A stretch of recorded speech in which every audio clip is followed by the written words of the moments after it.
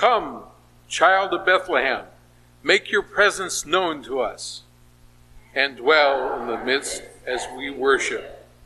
Come, servant king, teach us the ways of your kingdom, and make our hearts your throne. Come, brother of us all, show us the meaning of our humanity. Go before us and lead us to God. Bring us to the fullness of your kingdom. Amen.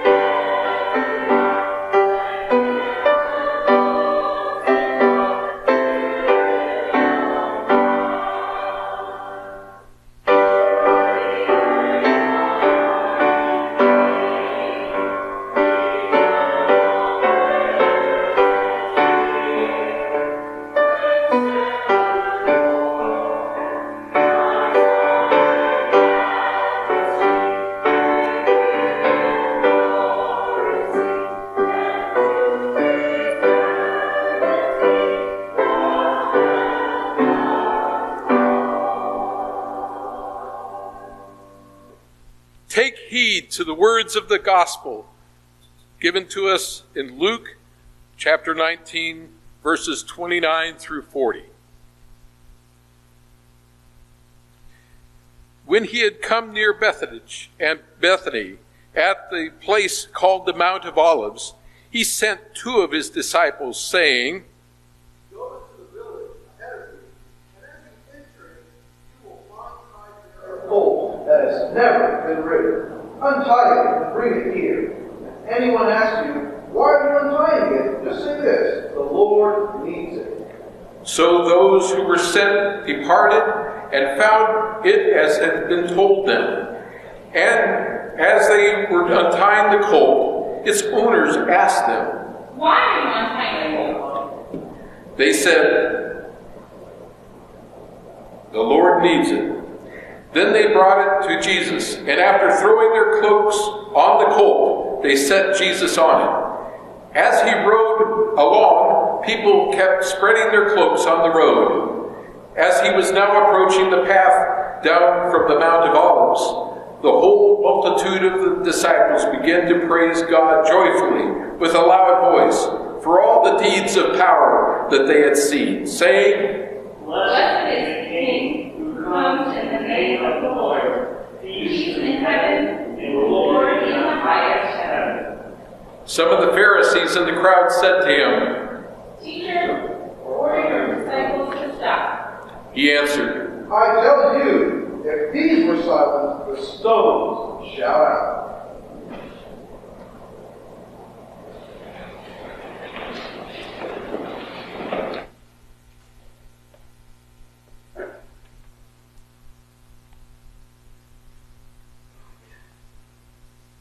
Good morning. It is an honor to be here with you this morning. Let me set the stage. Phones were ringing. People around me were speaking urgently in Spanish, English, German, and Czech. And I was staring at a piece of paper with 4 other people, trying to think through step by step what all 14 of us would be doing Friday at 12 noon in downtown Chicago, Illinois. We were 5 or 6 days into intensive training with Christian peacemaker teams, an organization dedicated to building partnerships which transform violence and oppression. And us trainees had been tasked with organizing a demonstration, a protest, a public witness, if you will, in resistance to the Israeli military's 50-year occupation of Palestine. I'd been a part of public witnesses before. When I was a teenager, my youth pastor at the Laverne Church of the Brethren, Janet Ober, now Janet Ober-Lambert, took a number of our youth group to an annual public witness against the schools of America in Georgia. I'm pretty sure that was my first public witness ever. And together, we held white crosses and marched in a giant circle as the names of victims killed by the graduates of that school were read aloud. More recently, I marched with local organizers in Dayton, Ohio, resisting the travel ban on certain Islamic countries. In freezing weather, we marched to voice our allegiance to the marginalized and our dissatisfaction with our government's unjust decisions. I also stood next to women and men in pink hats when the women marched on Washington earlier this year. So I thought I knew about public witness. However, Christian peacemaker teams taught me that I had not a clue what goes into organizing a public witness. And then they taught me how to do it in 4 days. Those 4 days felt like the week before finals. You know, marathoning in the library, pushing out paper after paper, freaking out about this Greek word or that theologian's understanding of Revelation, trying to make sense of Bonhoeffer's religionless Christianity, all the while maintaining a marriage, a job, and kids if you had them. Jeepers, what a rush. What a stressful, terrifying, exhausting rush. So while rushing about at training, I learned that a public witness needs at least 3 things. At least. A heartfelt message, a meaningful location, and people. People to get that work done. Approaching Jerusalem just before Passover, days before he would be killed, Jesus and his disciples had all those things. First off, they had a heartfelt message. Blessed is the King who comes in the name of the Lord. Peace in heaven and glory in the highest heaven.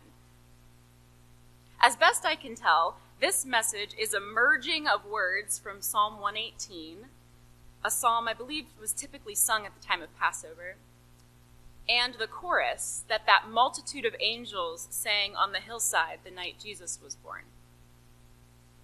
A message of blessing, a message of peace, a message of glory in the highest heaven, a message that declares Jesus to be the King that comes in the name of the Lord. I don't have to tell you all this, you wonderful scholars of Bible and history and things, but in a world where Caesar was king, in a world where Caesar is God, this message is subversive. It's edgy. It's risky. Especially when marching up to Roman-occupied Jerusalem on the eve of a Jewish holiday, Passover, which celebrates God liberating the oppressed Jews from their oppressor. The atmosphere in Jerusalem at that time of year was super politically charged. The Jews were reminded what liberation felt like. The Roman guards were jumpy because they knew the narrative too. And revolution drifted through the air. alongside that smell of unleavened bread.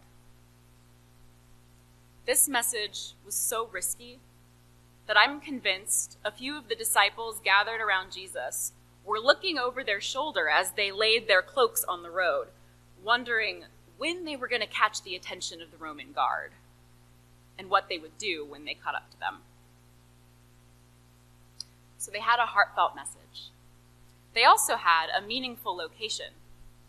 Jesus and his disciples marched from the Mount of Olives through the Kidron Valley and up to the gates of Jerusalem.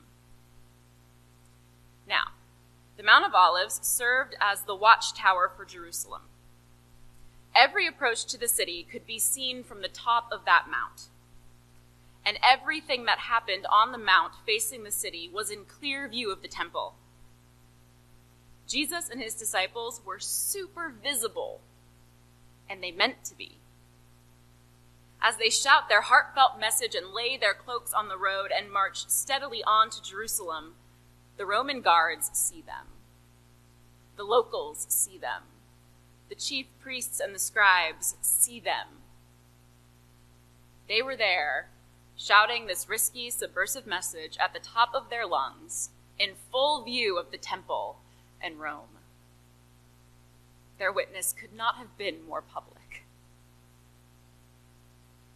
And third, they had people. When they marched on Jerusalem, it wasn't just Jesus and his closest circle of 12. Luke 19:37 reads that as they were approaching the path down from the Mount of Olives, the whole multitude of disciples began to praise God joyfully with a loud voice. The whole multitude. This phrase, once again, takes me back to the hillside with the shepherds the night Jesus was born. It almost feels like the closing of one giant pericope. The multitude of angels on the hillside in Bethlehem, to the multitude of disciples on the hillside on the Mount of Olives, both proclaiming peace and glory in the highest heaven, marking both Jesus' entry into this world and his soon coming exit. This was a big moment in Jesus' ministry. This was a big moment for Jesus' followers. And it made some of Jesus' friends nervous. Pharisees get a bad rap in the Bible. Thanks to the perspective of writers, we often treat the Pharisees like they're the bad guys. They are the ones always challenging Jesus, always trying to trap him, trying to kill him, conspiring against him. However, in the Gospel of Luke, the Pharisees are almost friends of Jesus. He eats at their homes, he talks to them in the temples, and they challenge each other, but it's mostly friendly. They warn him not to go to Jerusalem, perhaps because they're afraid for his life. You could probably argue other reasons there too if you wanted. And given that the fact that the Pharisees confront Jesus about the shouting before he even gets to the gates of Jerusalem, tells me that perhaps a few of those Pharisees may even have been a part of the multitude, shouting, "Blessed is the King who comes in the name of the Lord." Maybe. I don't know for sure. But as they get closer to the gates, assuming the Pharisees are in the crowd, the clearer the reality of those words set in.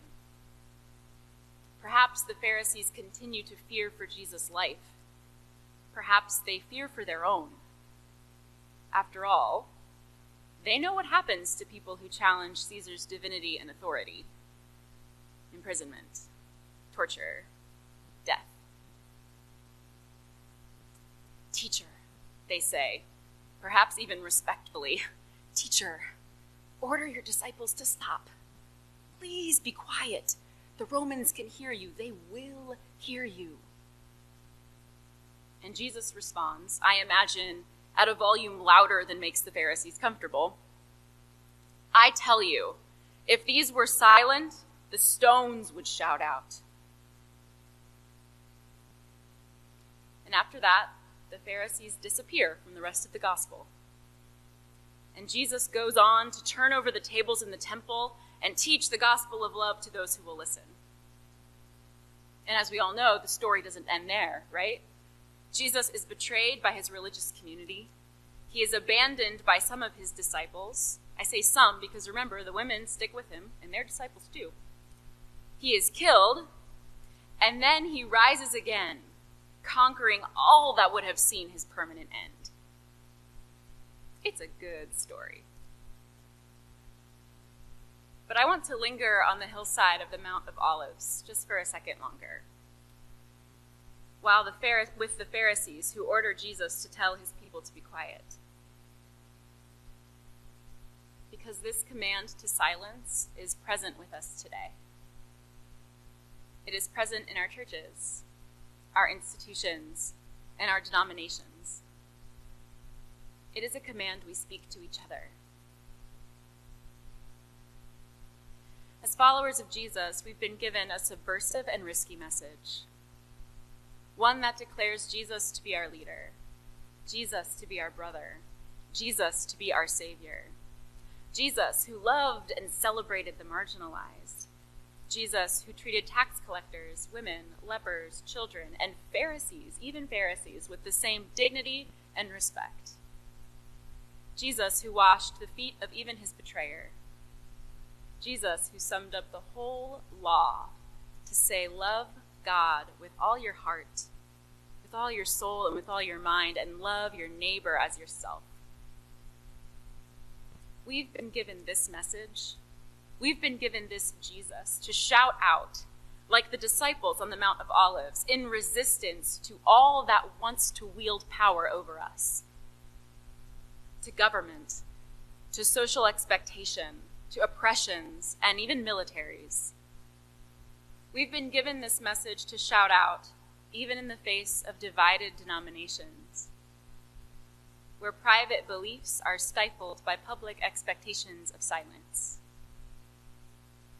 where private beliefs are held in place by the threat of losing a job, the threat of lost denominational unity, the threat of a changing reputation, the threat of losing funding.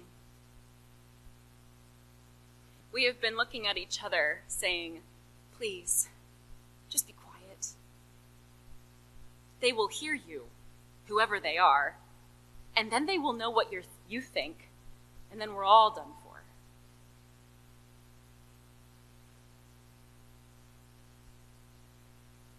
When Jesus and his disciples marched on Jerusalem, they had a heartfelt message, a meaningful location, and allies, people to help get the work done. What is your heartfelt message? Is there a meaningful time and place to express that message? And who are the people who will back you up when it comes time to speak?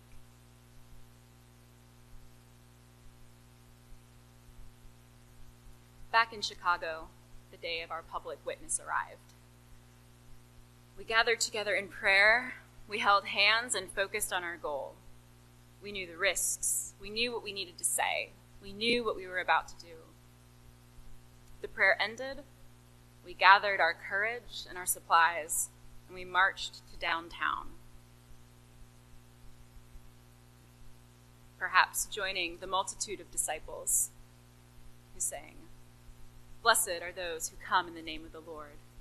Peace in heaven and glory in the highest heaven." Amen.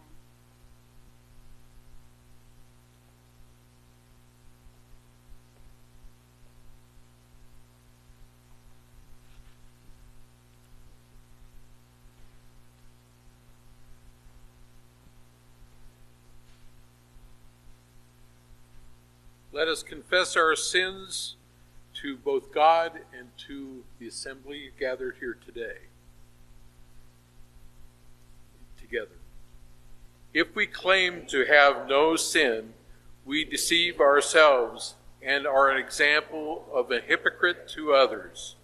Let us confess our sins in the presence of God and each other. We confess we do not always do your will, that personal choices we make are not always to your glory. Help us, Lord, to be your willing servants to this troubled world. please speak aloud or silently in your heart any petition or confession you have to offer.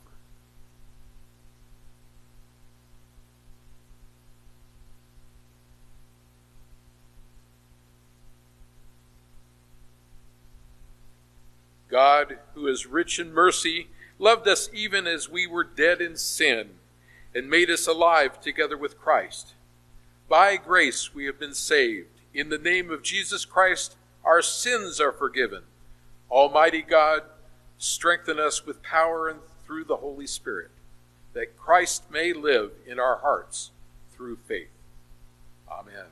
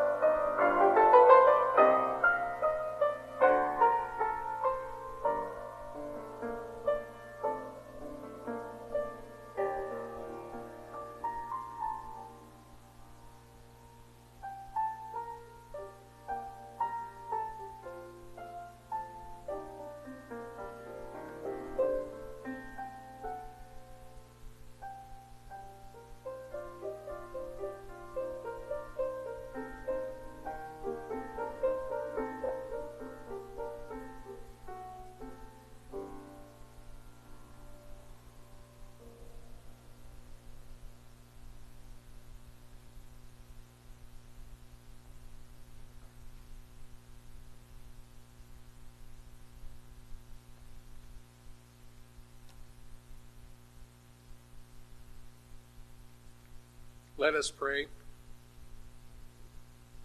Ever gracious God, ruler of the universe, we give you thanks for our common mission as servants for the work of your church. We give you thanks for women and men whom you call to be leaders in your church. We are also thankful for teachers who form us for word and service through the witness and commission and mission of our seminaries. May the church truly reflect your compassion, mercy, justice, and peace. Through Jesus Christ, our Savior and Lord.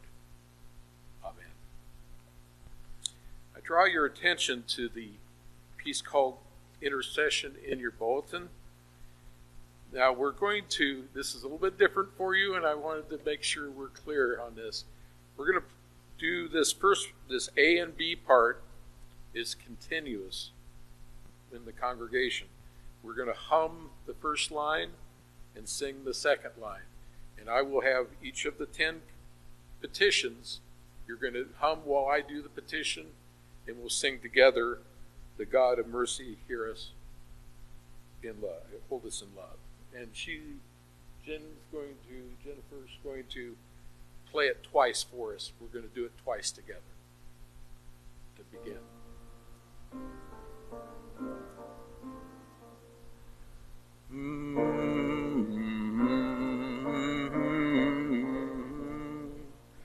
God of mercy, hold us in love, in peace,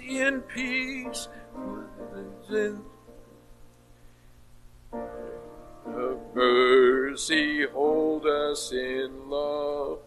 For peace and salvation we pray to you. God of mercy, hold us in love. For sin, we need to do that faster. I'm sorry, Jen. for peace, we need to do it.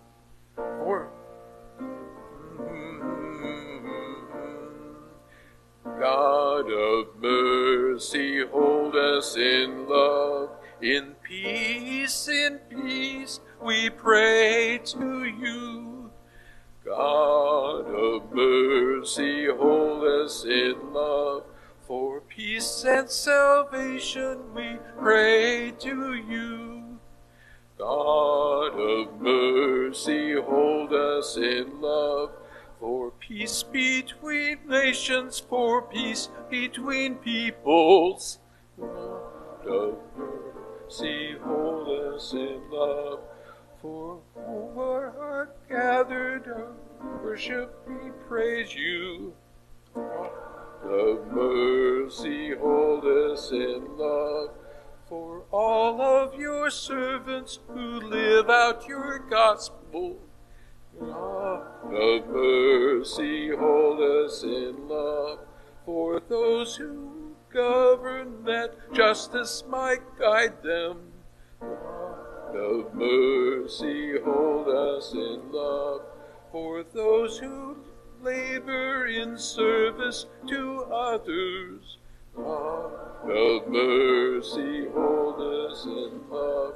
Grant weather that nourishes all of creation. God of mercy, hold us in love. Keep watch on our loved ones and keep us from danger. God of mercy, hold us in love. For all the beloved who rest in your mercy. God of mercy, hold us in love. Help us, comfort us all of our days. Keep us, hold us, gracious love.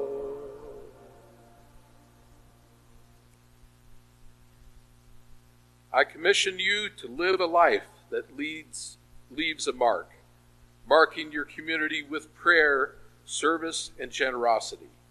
I pray that the God of hope will give you the eyes to see the brokenness around you and the tools to become an agent of change.